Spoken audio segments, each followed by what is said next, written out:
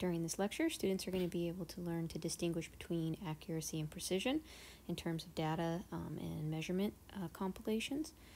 You're also going to be able to record measurements using the correct number of significant figures that are dictated by the instrument's precision.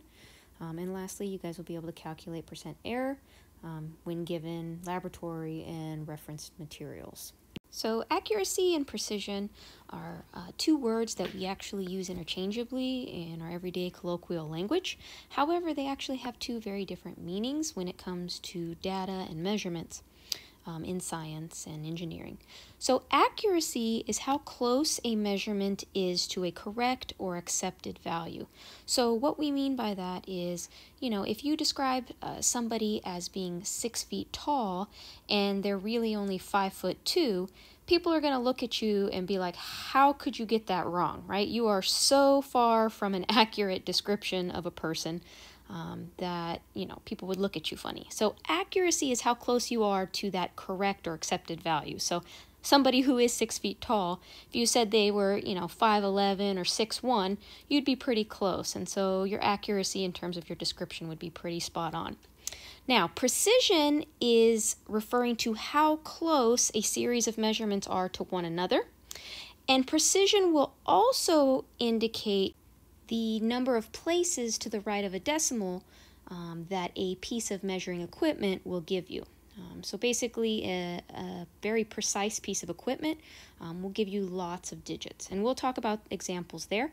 But just to kind of reiterate the difference between precision and accuracy, if we go ahead and use this dartboard example here, as you can notice, or as you notice here, basically, bullseyes are the target or the intended target generally in a game of darts. Okay, so in this situation, the 4 darts have hit the bullseye, so they are considered highly accurately placed darts. And at the same time, the darts are very close to one another, so there is a high order of precision in this particular game board. Now, if we come over here to this example, notice we're pretty far away from the intended target, which would be the bullseye. So we're not very accurate, but if we look at the location of the darts relative to one another, we would say there is relatively high precision. And so basically your accuracy and your precision, you want to make sure that you take a step back and kind of remove the interchangeable use of these two words as you proceed through chemistry and your other science courses. So let's go ahead and let's look at some numbers, some data to kind of apply and discuss accuracy and precision. And so if we go ahead and we look at these data sets, so this first data set here, notice we have measurement 1, measurement 2, measurement 3. And they are all different by, a few hundredths of a centimeter. And so we would say that the data here is very precise because each one of the measurements is close to one another. Now, the accepted value, or the quote-unquote correct value, is 8.77 centimeters. So if we look at this value, the correct value, versus the data collected, we can see that there's a pretty large difference, approximately 17 to 20-ish%. So we would say that although this data is precise, it is not very accurate because those numbers are not close to the accepted value. Okay. Now, if we look at the second data set series here, we have data point 1, data 2, data point 3.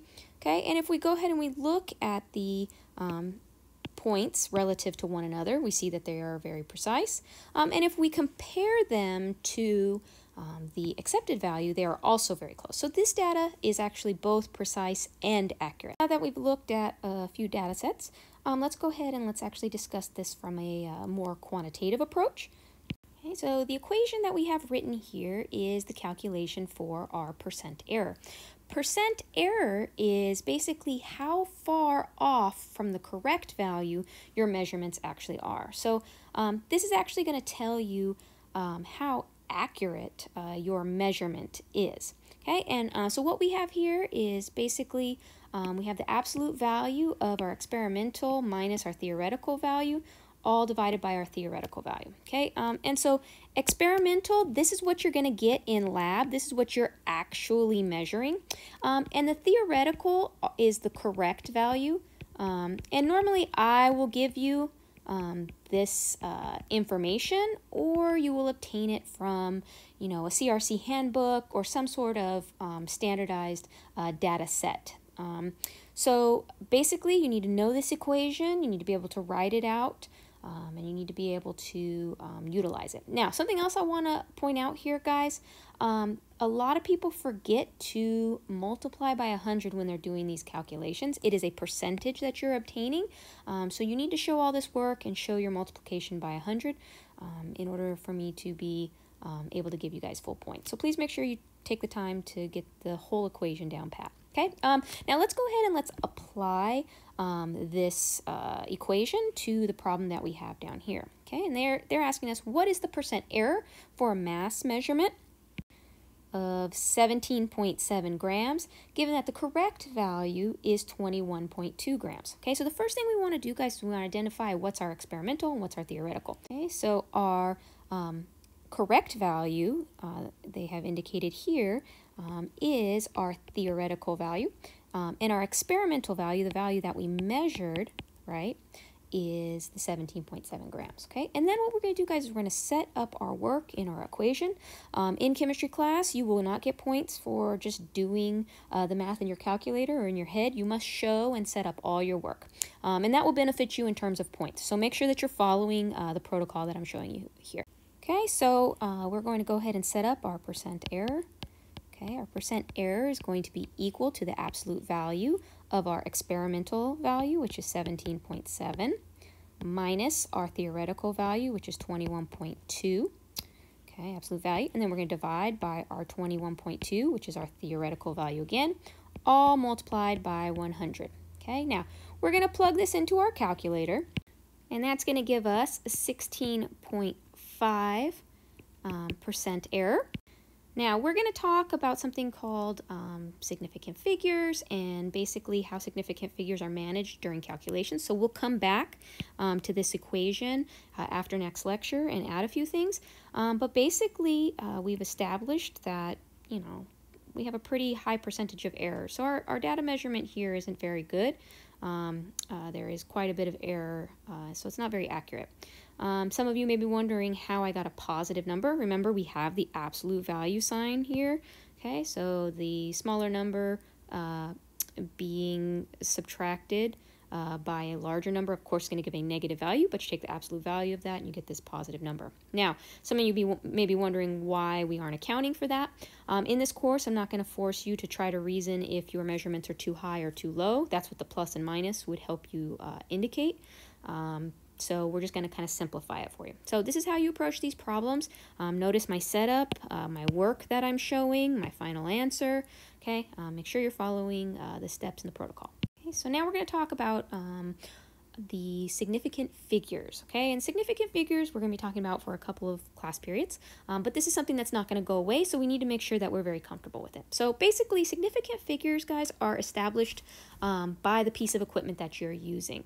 And basically, significant figures are all the digits that you know with certainty, plus an additional final digit that is somewhat uncertain. And this last uncertain digit is dictated by your estimation. And so obviously your estimation might be slightly different than my estimation or by your lab partners. So there's a degree of uncertainty in that last digit. So when we ask, the last digit is significant but not necessarily certain, the reason why is because there's some variability because, we're all human beings and have our own set of eyes. Now, the number of significant figures that you have is going to help you dictate the precision of your measured values. Okay, the more significant figures, the more digits you have, usually the more precisely you know your measurement. Now, another way to look at this is that basically the more digits to the right of the decimal, the more precise the piece of equipment. Okay, and we'll be looking at various types of equipment as you guys move on to your activity. So you'll be able to kind of get a feel for why precision is being looked at based on specific pieces of equipment. Okay, now what we're going to do now is actually look at our first measurement. Now, our first measurement here is obviously a length measurement. Centimeters is what we're going to be using here. We use the metric system in science, in chemistry specifically. So any lengths or masses or volumes, they will all be in metric units. And we'll talk about that more in a little bit. Okay, so how are we going to use or determine our measurements? Now, we've all used a ruler before, but we need to make sure that we are using them correctly. So the first thing we're going to do anytime you have a piece of equipment is you want to look at the markings that are on that piece of equipment. Okay, and you want to start with the big markings. So if we look at, you know, from 1 to 2, notice we're going from 1 to 2, so we're increasing by a value of 1. And then what we do is we look at the smaller marks. If we go ahead and we count up the marks in between the 1 and the 2, we see that we have 1, 2, 3, 4, 5, 6, 7, 8, 9, and then 10. Okay, so each one of these smaller marks represents 0.1. Okay, so we are then going to take a look at using this piece of equipment to measure the paperclip here. Okay, so what we do there is we first look at basically the largest mark, the last largest mark before the end of the paperclip. Obviously, we know we butt up the piece to the 0 marker. Okay, we have 0, we have 1, we have 2. Okay, the 2 is the last largest mark that we see, right? So we know that this paperclip is at least 2 centimeters long. And we know that with certainty because that mark right there tells us. We all agree that it's at least 2 centimeters. Then what we do is we continue over and we look at the smaller marks. Okay, so 2, 0.1, 0.2, 0.3. Everybody agrees that that paperclip extends beyond that 0.3. So we know we have at least 2.3 centimeters with certainty. Okay, now, if you notice, this paperclip actually stops, in terms of its length, between 0.3 and 0.4. Okay, so the paperclip is not 2.4 centimeters, but it's also not just 2.3 centimeters. And this is where your estimated digit comes in. This is where the uncertain digit comes in. Because some of you may say that this paperclip is 2.37 centimeters. Some of you may say it's 2.39 or 2.38, depending on how your eye sees it. So the measurements here are obviously going to have certainty when it comes to the digits that are coming from the actual marks.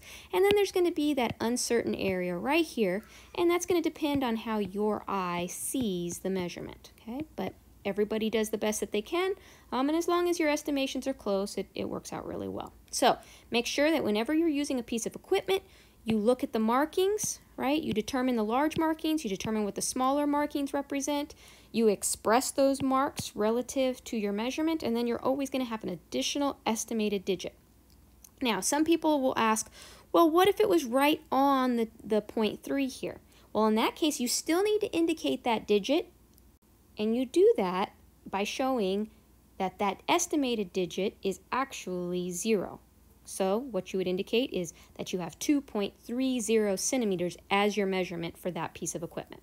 Okay, so this is how you progress with using a ruler. We're going to look at a couple of different instruments to measure with. Okay, the next thing we're looking at here is a triple beam balance.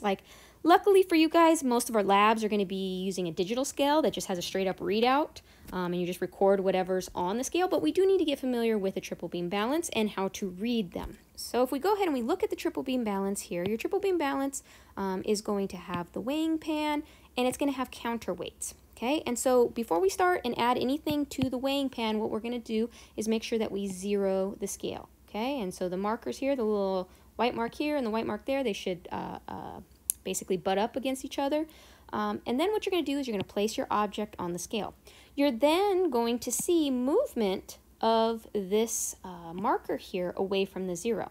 So then what you're going to do is you're going to counterbalance that weight that's on the scale with the individual weights that you have here. So we have a larger weight, we have the medium weight in the back, and then the smaller one here. Okay, and you're going to move them to their appropriate notches. Okay, and if we look at this blow up here, okay, notice the counterweights, there's like these little notches. You have to move them onto the little notches. Okay, so you'll move them, And let's say that this is the measurement we got from the item that we placed on the scale. Okay, so what we then do is we basically add up and put together all of the pieces that we have from the counterweights. Okay? So what we have here, first and foremost, obviously, is our 60. So we know that the object that's on the scale is at least 60 grams. Okay, nothing from the larger row here. Notice it's in 100-gram increments. So our item is obviously lighter than 100 grams. Okay, and then what we do is we have to take and combine the mass we got from the medium-sized weight and what we see from the reading here. Okay, now notice there's more markings here on this portion of the equipment, so we need to establish what each of the marks mean. Once again, we look at the big mark, 2 to 3. Okay, we count up the number of marks in between. Okay, so each one of these is going to be worth 0.1. So we know that we're going to have certain digits in the 10th place. And then, of course, we're going to have to estimate beyond that. Okay, so if we go ahead and we look at our measurement here, right, we all agree that we are past the 3 marker here, right? Okay, so we know that we have at least 63 grams. Okay, so 63, right? But, of course, we have more marks, so 63 point. Okay, and then we're going to go ahead and we're going to look at our marks. So 0.1, 0.2, 0.3, 0.4, 0.5, 0.6, right? 0.7. I feel like it's right on the 0.7 there, so I'm going to say 63.7, right? And the mark is telling you that, so that's a certain digit. But remember, we also have to estimate. And since I think it's right on the 0.7 marker, my estimated digit is going to be 0. If it was a little bit past it, obviously, I would need to indicate how far past it I think it is. Okay, so this is going to be 63.70 grams. Okay, and that's the mass of the object that I placed on that scale. Okay, so far we've been looking at the measurement of solids using scales and obviously using rulers and things of that sort. But now we need to talk about the special conditions associated with the measurement of liquids.